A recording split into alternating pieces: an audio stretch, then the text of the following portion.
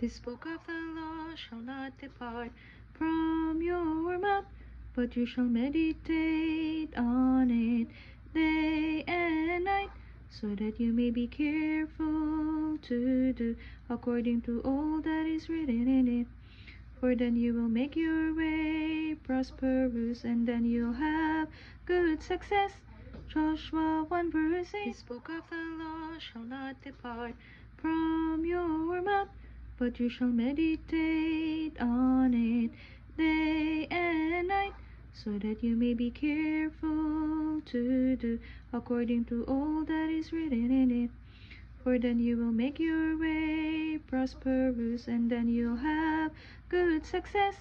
Joshua 1 verse 8. This book of the law shall not depart from your mouth, but you shall meditate on it day and night, so that you may be careful to do according to all that is written in it.